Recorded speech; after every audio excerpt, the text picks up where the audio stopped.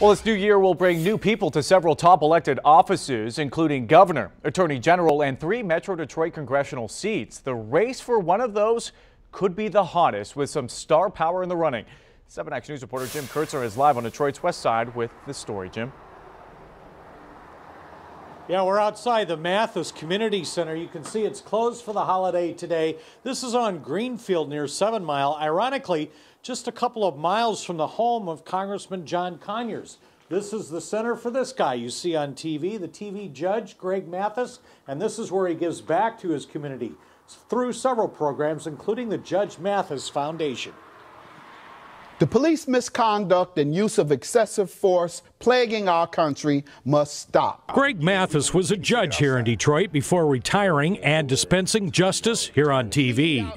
We've not been able to contact him, but he's now touted as a possible candidate to fill the seat of John Conyers, who was the longest current serving member of the U.S. House with 53 years before he resigned last month amid a sexual misconduct scandal.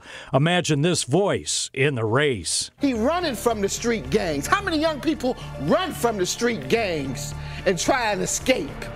None. Most of them stay there and try and survive and kill each other. And yeah, I'm crying because I see myself in it. Other possible candidates for Conyers' seat is his son, John Conyers Jr., and nephew, State Senator Ian Conyers. Another congressional seat is opening up in Oakland County as Dave Trott is not running for re-election. And on the east side, longtime Congressman Sander Levin is retiring. The race for governor is wide open, with former state Senate Democratic leader Gretchen Whitmer and Republican Attorney General Bill Schuette at the top of the ticket to replace Governor Rick Snyder, who is term limited out. Now is the time for us to step up and take back the state. Another top contender will be the right-hand man to Governor Snyder. I'm also the only one with a detailed, specific plan on how to take it to the next level.